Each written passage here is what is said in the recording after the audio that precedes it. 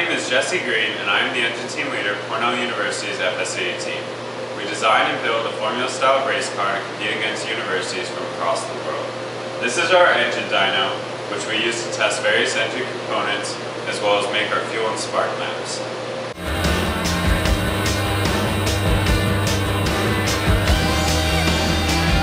This year, MCC DAC kindly donated to us a USB 2416 data acquisition system. These are all the electronics for our engine dyno. This is the ECM, which controls how the engine runs. This is the load controller, which controls how much load the dyno places on the engine. These power supplies are used to power sensors as well as the load controller. And this is the USB 2416, which at the moment has thermocouples and pressure sensors wired to it. Wiring the USB 2416 was very easy. Pressure sensor signals are wired into the signal channels of the DAC. The grounds for the pressure sensors are tied into the DAC so that there is a common ground among the two. The thermocouples have a differential signal, both sides of which is wired into the DAC.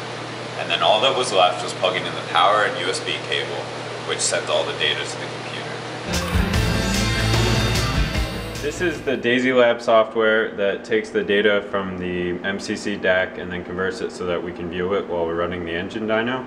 These two modules take basically say what channels we're recording, and then we use 3 different transfer functions to change the pressure sensors into from voltages to PSI, and then we change the Celsius reading of the thermocouples to Fahrenheit. And then we go ahead and display them using the graphing functions. So at the moment we're recording exhaust pressures on all 4 cylinders, which we graph here. Then we are also recording 2 oil pressures before and after an oil restrictor for our turbocharger. And we're also recording our 4 EGTs, which are exhaust gas temperatures, which are thermocouples to make sure all 4 cylinders are about the same in terms of how much oxygen and fuel they're getting.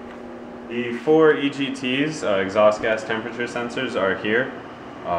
They're wired to this box, which then goes to the MCC DAC.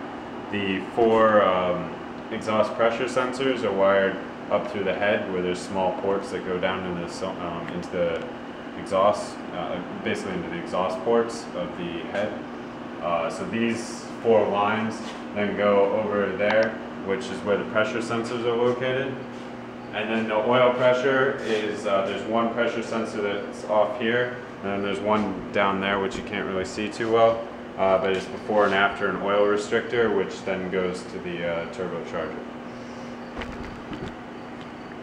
This data is very useful to us because it tells us if we're about to basically blow up the engine or not.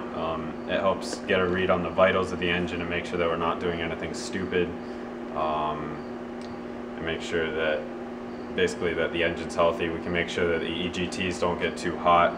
Also make sure that the 4 cylinders are fairly close to each other so that you know that one cylinder isn't getting less fuel than the others.